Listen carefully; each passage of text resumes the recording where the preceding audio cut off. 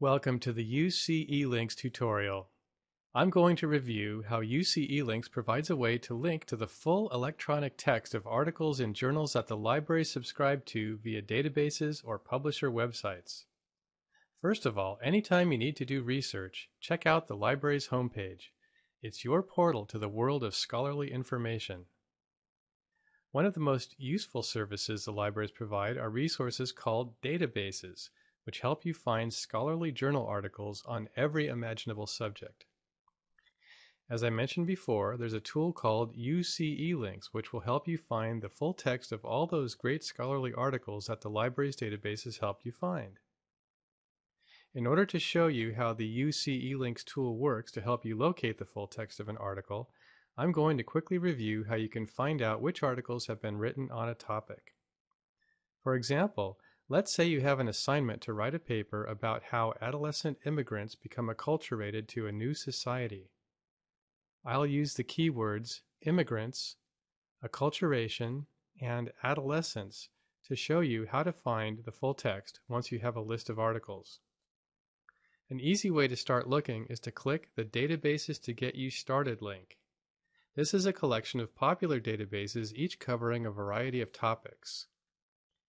Academic Search Complete is a good starting point since this database allows you to search for just about any topic and find something. Maybe you've already used it for one of your writing assignments in classes like Writing 39C or Humanities Core course.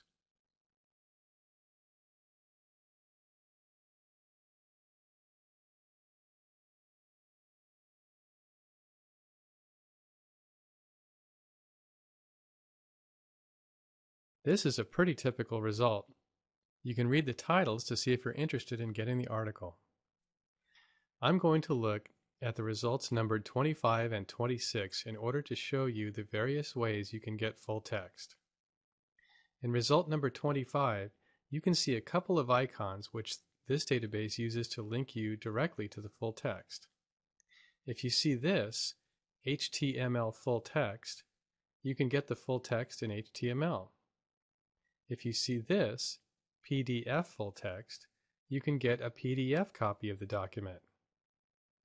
But if you look at result number 26, these icons don't appear. I'm going to click on the title to find out more information about the article, including the abstract. The abstract can help you decide if you really want the full article, but it's still only a summary. To find the full text, you need to use the UCe-Links Super tool. Look for the option to Get It Online From and click the Go button or the link that appears right after the Go button. I will view the article in PDF format.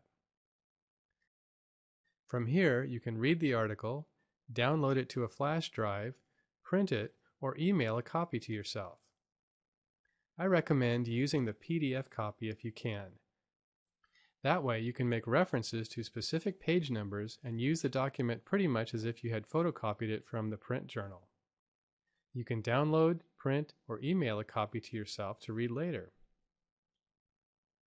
I just used the Academic Search Complete article database to show you how the UCe-Links tool works to find full text, but it's available in almost all the library's article databases. Always look for the orange button when you want to find copies of articles. To find the full text of an article, start at the library's homepage, click on Databases to Get You Started, choose a database to search, enter your search terms, click on the title of the articles you want to read, click on the UCe-Links icon to find the full text. If you need help with UCe-Links or any of the library's services or resources, you can always ask a librarian. There are many ways to get help at the beginning of your project, during the project if you get stuck or confused, or at the end when you're doing the grunt work of putting together your bibliography. If you need help using anything from the library, ask a librarian.